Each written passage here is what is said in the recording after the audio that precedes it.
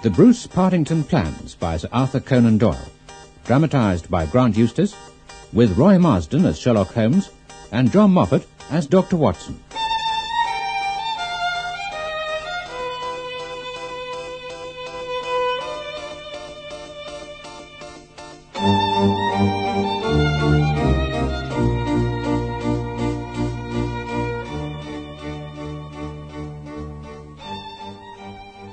I'll tell you, Albert, the beer down the eagle like the patch of gold. Look at that. I'm not seeing things, am I? That is a dead body there beside the line, isn't it? In the third week of November, in the year 1895, a dense fog settled upon London. From the Monday to the Thursday, I doubt whether it was ever possible from our windows in Baker Street to see the opposite houses. By the fourth day, my friend Sherlock Holmes could endure this drab existence no longer. He paced restlessly about our sitting room, chafing against inaction. The London criminal is certainly a dull fellow. Look out of this window, Watson. The thief or the murderer could roam the city on such a day as the tiger does the jungle, unseen until he pounces, and then evident only to his victim. Is there nothing in the paper? Oh, there have been numerous petty thefts. Oh, the great and sombre stage is set for something more worthy than that. It is fortunate for this community that I am not a criminal. It is indeed. It was the arrival of a telegram that broke the monotony. Well, what next? Brother Mycroft is coming round. Well, why not? Why not? It is as if you met a tramcar coming down a country lane. Mycroft has his rails and he runs on them. Once and only once he's been here. What upheaval can possibly have derailed him? Does he not explain? Scarcely. Read for yourself. Sherlock, must see you over Cadogan West. Coming at once, Mycroft. Cadogan West? No, I've heard the name. It recalls nothing to my mind. By the way, do you know what Mycroft is? You told me that he had some small office under the British government. Yes, well, that's correct. But it would also be right, in a sense, to say that occasionally he is the British government. Oh, my dear Holmes. I thought it might surprise you. Mycroft remains a subordinate, has no ambitions, will receive neither honour nor title, but remains the most indispensable man in the country. But how? By being a clearing-house of facts. The conclusions of every department are passed to him, and he is the central exchange, which makes out the balance. In that great brain of his, everything is pigeonholed and can be handed out in an instant. So what I wonder is Cadogan West to Mycroft. I've read it, I know.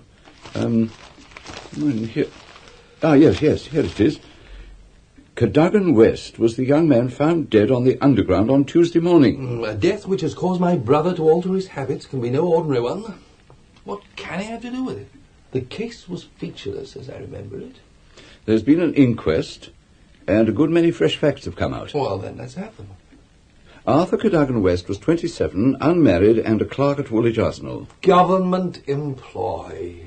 Behold the link with Brother Mycroft. Yes. He left Woolwich suddenly on Monday night. Was last seen by his fiancée, Miss Violet Westbury, whom he left abruptly in the fog about 7:30 that evening. There was no quarrel between them, and she can give no motive for his action. It begins to get more interesting. The next thing heard of him was when his dead body was discovered by a plate layer just outside Aldgate Station. In what condition? The head was badly crushed, an injury which might well have been caused by a fall from the train. The body could only have come on the line in that way. Had it been carried down, it must have passed the station barriers. Well, the case is definite enough. The man, dead or alive, either fell or was precipitated from a train. So much is clear. Yeah, the trains which traverse the lines of rail beside which the body was found run from west to east on the Metropolitan line. It can be stated for certain this young man was travelling in this direction at some late hour of the night, but at what point he entered the train it is impossible to state. His ticket would show that. But there was no ticket in his pocket. Oh, dear me, Watson, this is really very singular. In my experience, it is not possible to reach the platform of a Metropolitan train without exhibiting one's ticket. Was there any sign of robbery? No, apparently not. There's a list here of his possessions. Purse, checkbook, theatre tickets, packet of technical papers. Well, there we have it at last, Watson. The chain to Brother Mycroft is complete. It was only a moment later that the tall and portly form of Mycroft Holmes was ushered into the room. His was a most unwieldy frame, but above it there perched a head so masterful in its brow, so alert in its eyes, and so subtle in its expression, that after the first glance one forgot the gross body and remembered only the dominant mind. At his heels came our old friend Lestrade of Scotland Yard. Morning, Mr. Holmes. Good morning. A most annoying business, Sherlock. In the present state of Siam, it is most awkward that I should be away from the office. But it is a real crisis.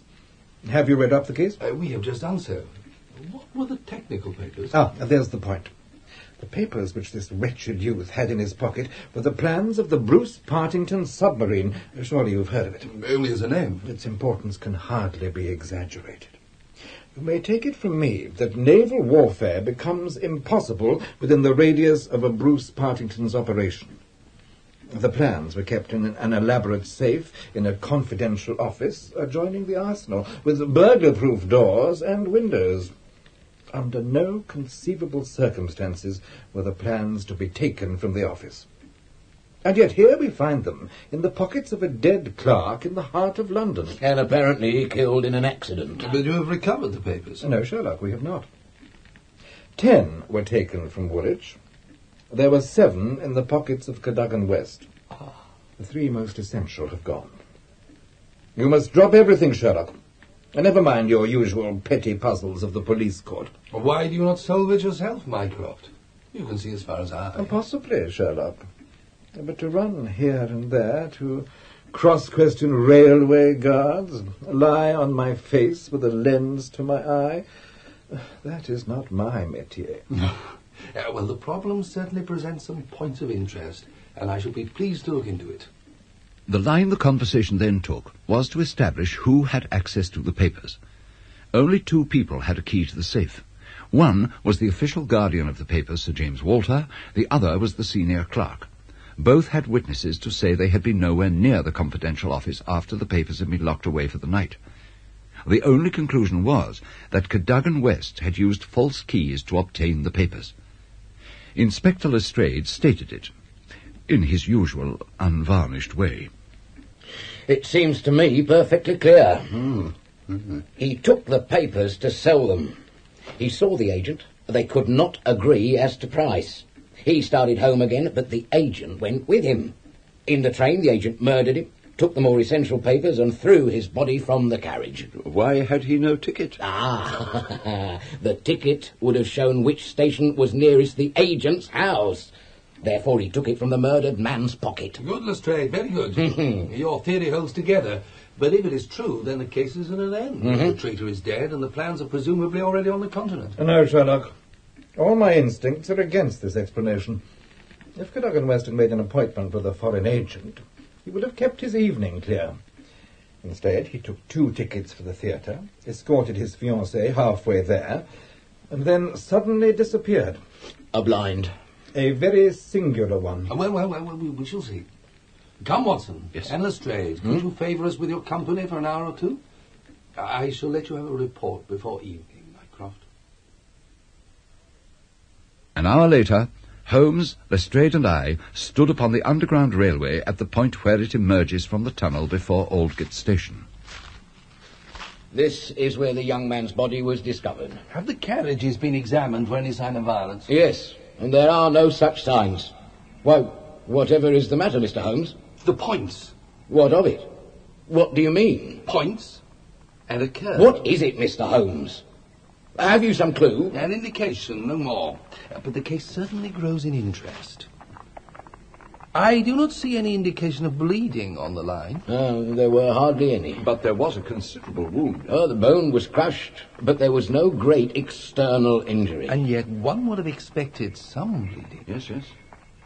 Would it be possible for me to inspect the trains from which he might have fallen? Fear not, Mr. Holmes. They've been broken up and the carriages redistributed. Well, then we have done all we can here.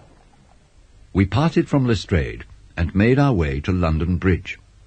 There, Holmes dispatched a telegram to Mycroft, asking him to send to Baker Street details of any international agents known to be in London. Then we took a train to Woolwich. We suddenly owe Brother Mycroft a debt for having introduced us to what promises to be a really very remarkable case. I'm dull indeed not to have understood its possibilities. Even now they are dark to me. Well, the end is dark to me also, but I've hold of one idea which may lead us far. The man met his death elsewhere, and his body was on the roof of a carriage. On the roof? Remarkable, is it not? But consider the facts. Is it a coincidence that the body is found at the very place where the train sways as it comes round the points, where an object on the roof might be expected to fall off? And the question of the blood. There will be no bleeding on the line if the body has bled elsewhere. And the ticket, too. Exactly. It would explain the absence of a ticket. Everything fits together. Our first call, once we'd arrived at Woolwich, was to the fine villa of Sir James Walter. But we were not prepared for the news that awaited us when we were ushered into the drawing-room to meet Colonel Valentine Walter.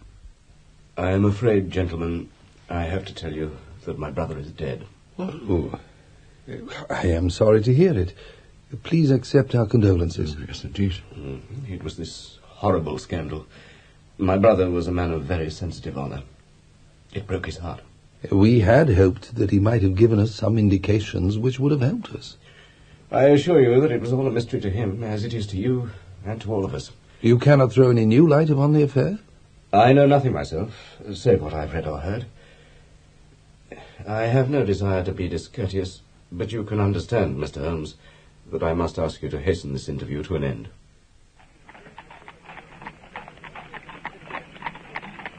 This is indeed an unexpected development, Watson. It certainly is.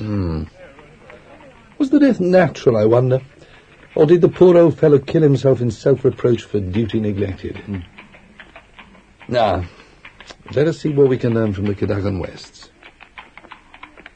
The bereaved mother was too dazed with grief to be of any use to us, but at her side was a white-faced young lady, Miss Violet Westbury, the fiancée of the dead man. I cannot explain it, Mr. Holmes. Arthur was the most single-minded, chivalrous, patriotic man on earth.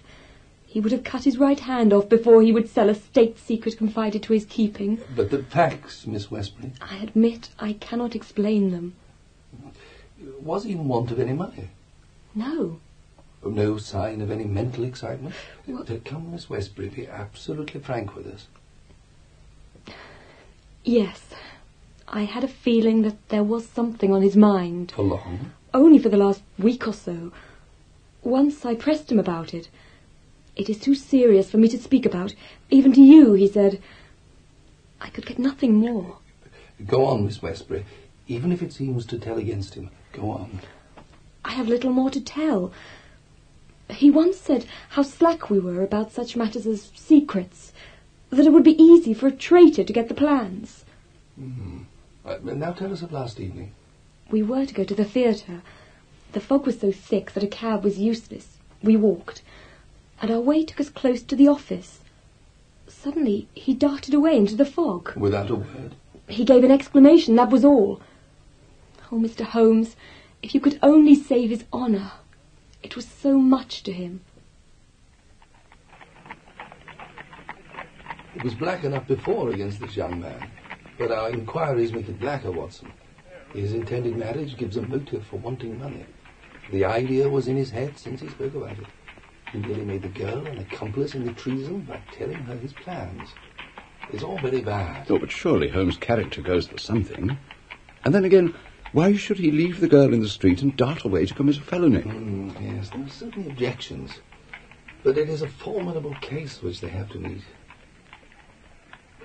Our last call was at the office where the plans were kept. It confirmed what we already knew and told us nothing else.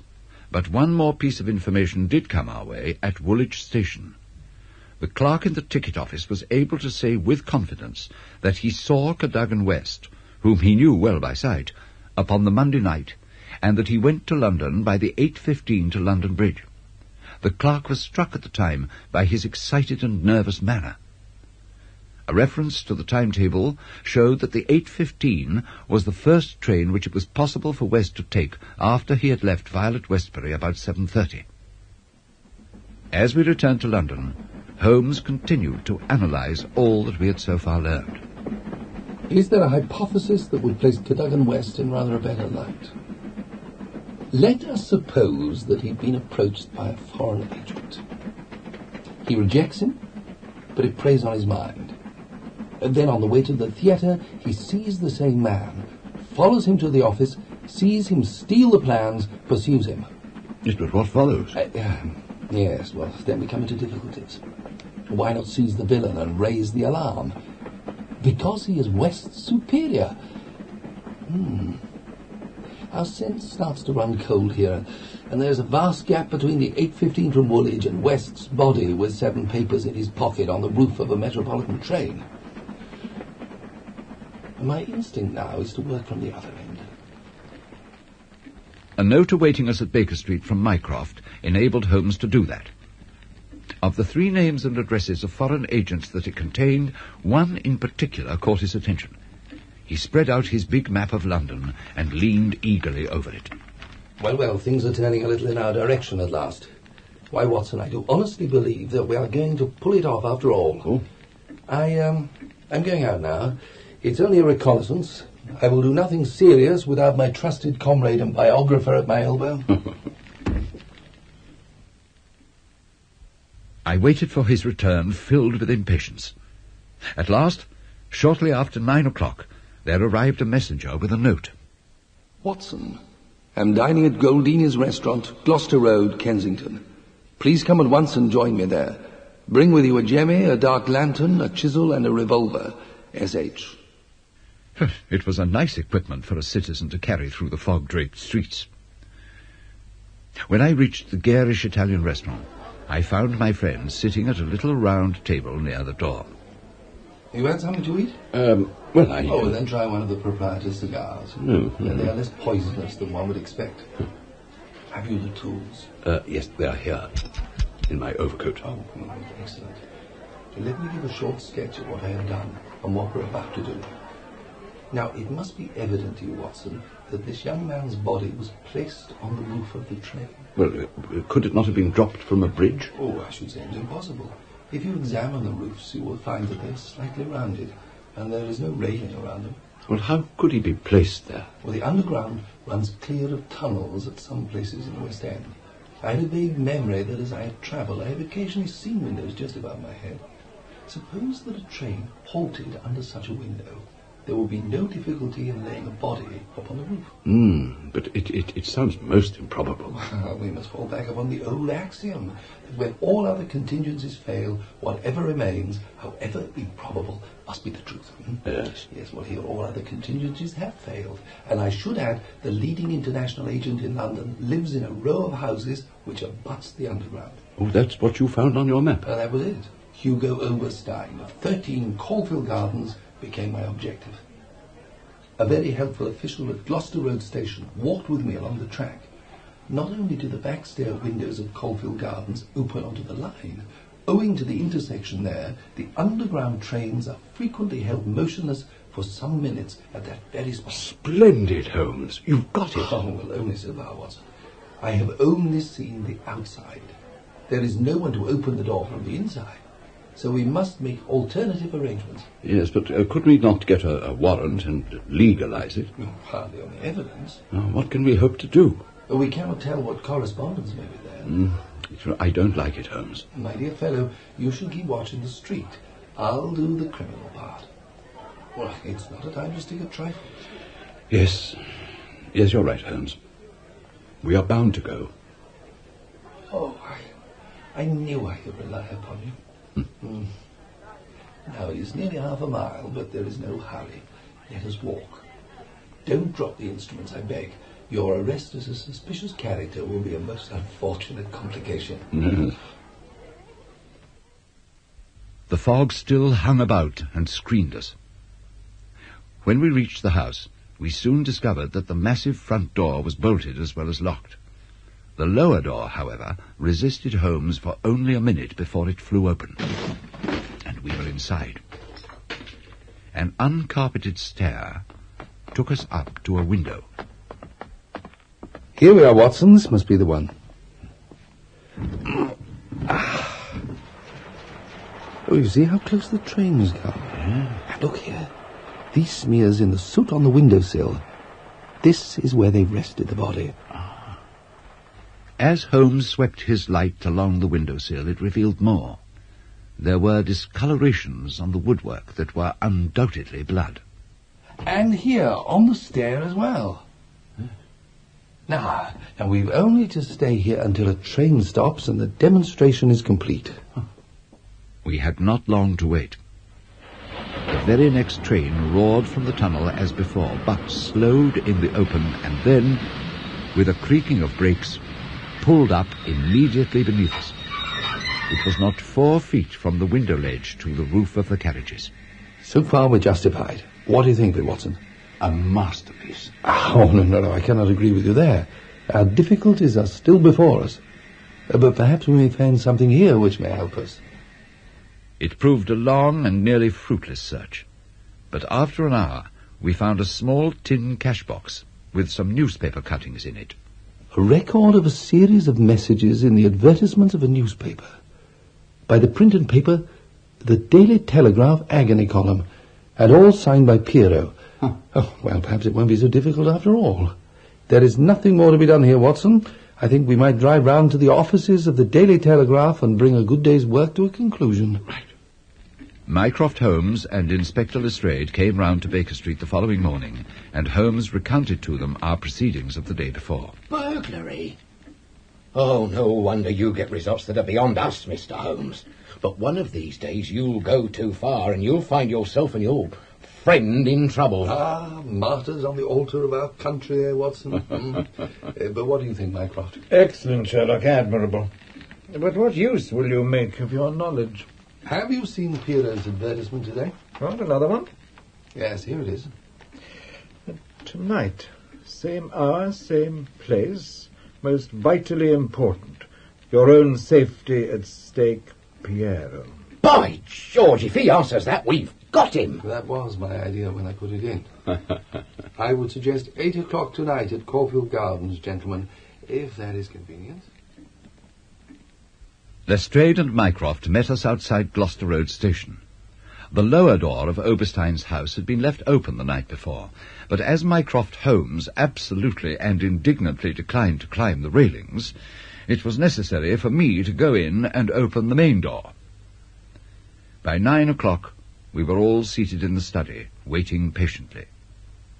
It was after 11 before Holmes sat up suddenly. He is coming.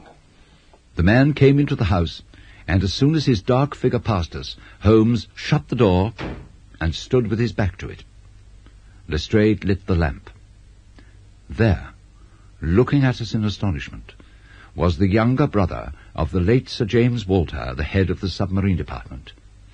It was Colonel Valentine Walter. Well, well. What is this? I came here to visit Mr. Oberstein. Everything is known, Colonel Walter. What? You took an impress of the keys your brother held. You entered into correspondence with Oberstein, who answered you through the advertisement columns. You were seen and followed here by Cadogan West when you took the papers. And then you added the crime of murder to that of treason. I did not. Before God, I swear it was Oberstein. Tell us, then. Cadogan West followed me to the door. When Oberstein opened it, West suddenly came out of the fog and confronted us. Oberstein carries a life preserver. West was dead 5 minutes after Oberstein struck him. As the West was placed on the underground train, after Oberstein had put on his body all but the 3 most important papers you had brought him. Yes. It's not too late for you to make reparation. How? Where is Oberstein? I can reach him in Paris. Well, then sit at this desk and write to my dictation. It is a matter of history that the message that Holmes invented about an essential detail of the Bruce Partington plans that was missing lured Oberstein back to London. He still had with him the missing papers, which he had put up for auction in Europe.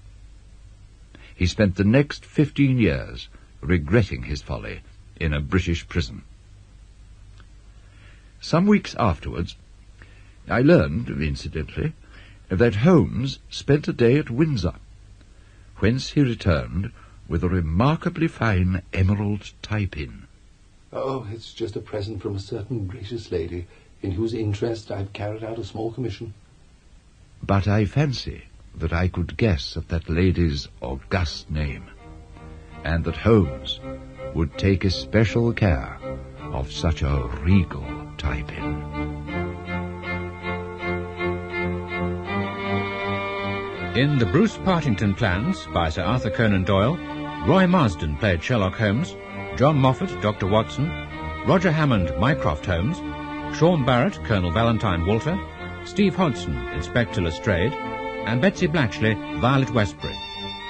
The Bruce Partington Plans was dramatised by Grant Eustace and directed by Michael Bartlett for Daedalus Productions.